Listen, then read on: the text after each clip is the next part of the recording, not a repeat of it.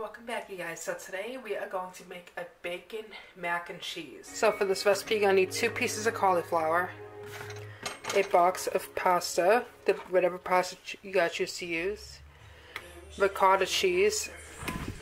I'm using a smaller one, a 15 ounce. And that's about the size you need. You don't need the giant one for this one. Mozzarella cheese, sharp cheddar cheese, Parmesan cheese. This is just regular grated Parmesan cheese. A red bonnet pepper. A full pound of bacon. 1 full onion. And 1 garlic clove. 1 thing of garlic. So I do want to just throw a quick little tip in. My husband doesn't like tomatoes. Thinks they're nasty. I like tomatoes. I love tomatoes in my pasta. So I actually, when the pasta is done, I'll throw the tomatoes in the microwave for 2 minutes, and it's perfect and ready to go. Now these are canned tomatoes. I don't like any other type of tomatoes. I only like canned tomatoes. Stick a piece of garlic, a whole thing of garlic, on a cookie sheet in the stove at 450 degrees for a half hour. While your garlic is cooking, you want to go ahead and prepare your water and get it to a boil, and then put the pasta in. Then you want to come over here and you want to dice up your onion, cauliflower, pepper, and then you want to dice up your bacon. Once your water starts to boil, you're going to go ahead and dump your pasta in. So we're going to go ahead and cook that. Give it a quick swirl.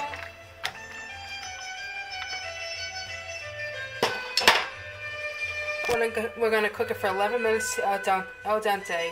So our garlic is done.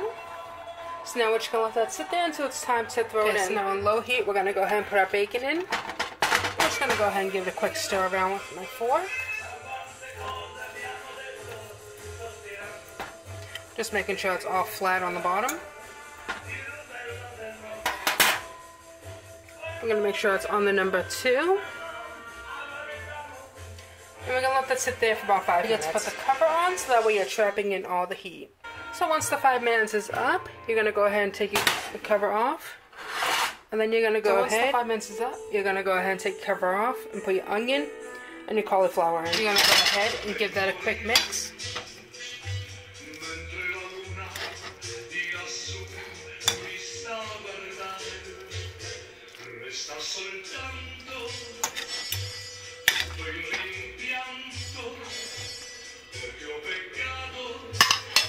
Then when I cover right back up, we're going to move it down to the number 4 mark, the medium heat. And we're going to put the timer on for 10 minutes while keeping a very close eye on it. Then what you're going to do is you're going to go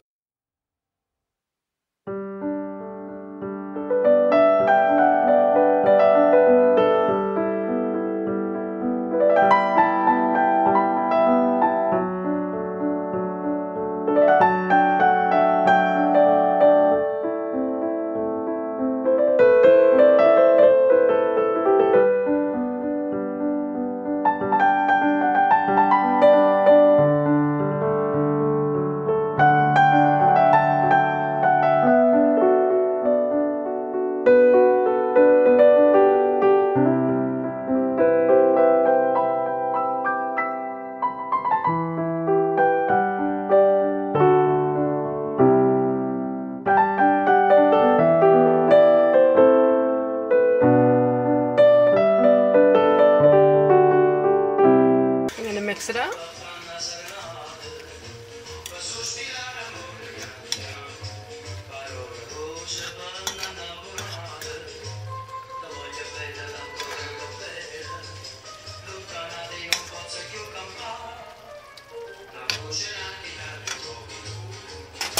Then we're going to go ahead and throw in our red peppers, our red bonnet pepper. We're going to go ahead and mix that up.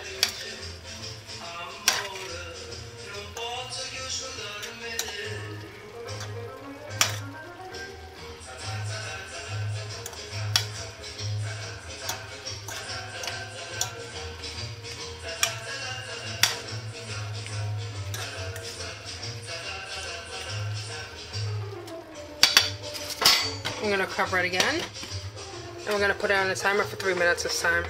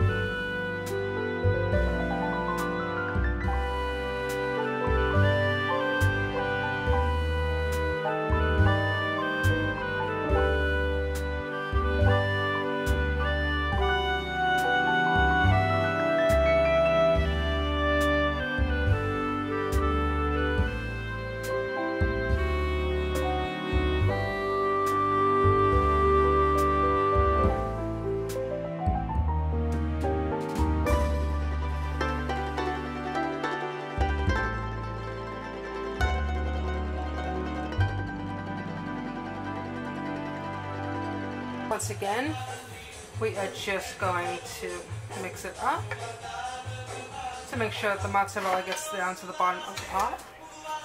Sometimes it's easy if you just like go in and cup it up.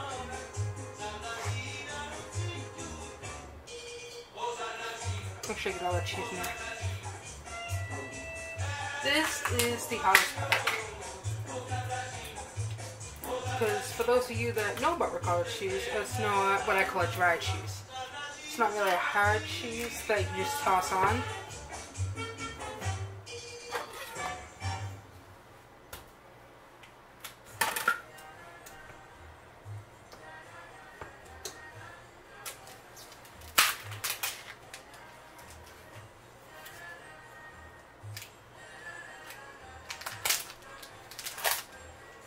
So for this one, I do prefer using a fork.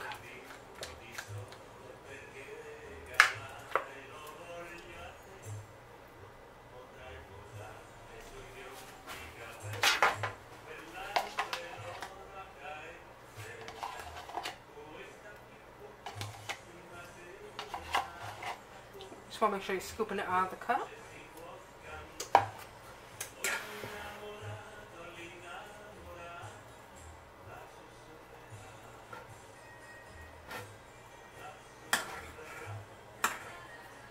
Now, if you don't like ricotta, you could change it out for cottage cheese.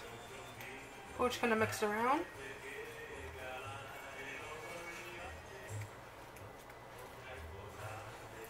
Now, as you guys can see, this macaroni and cheese recipe does not require a roux. If you want to know what a roux is, you can go back to my other macaroni and cheese pasta, and you will find it in that recipe.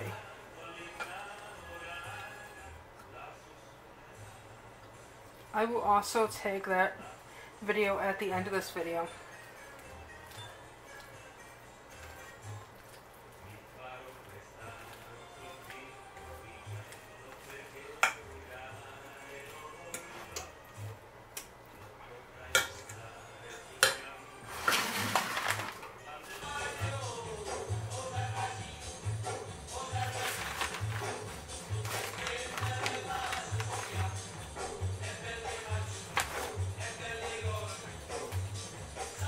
I'm just going to go through and sprinkle on some Parmesan.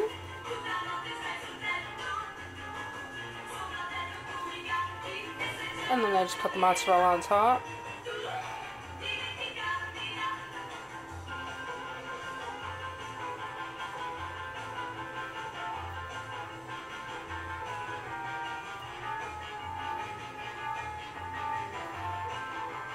Now the reason why you put the mozzarella on top is because if you put it in with everything else, it's just going to combine. But if you put it on top, and then you put the bacon mixture on top of that, that's going to combine. And then you can swirl it up once it's all cooked. There you go.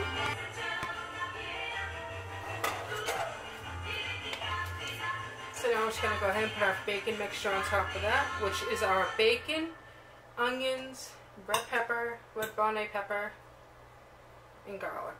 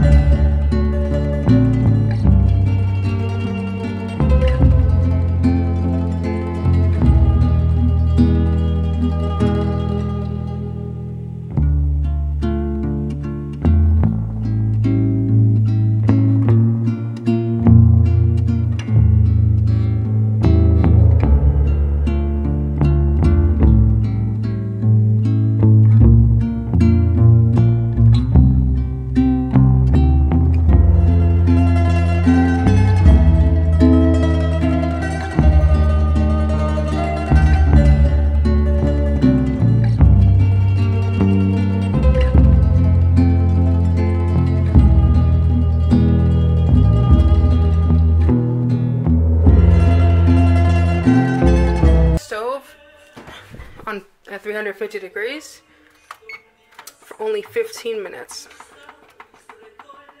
Otherwise your bacon is going to burn. There it is, guys, your bacon mac and cheese. But before you can dig in, there's just one last step you guys gotta take. You just gotta mix it up.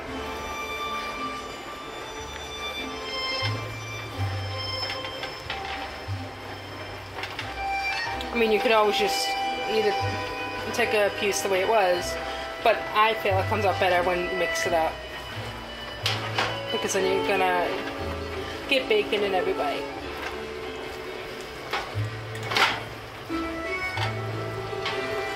And your bacon will get all cheesy and delicious.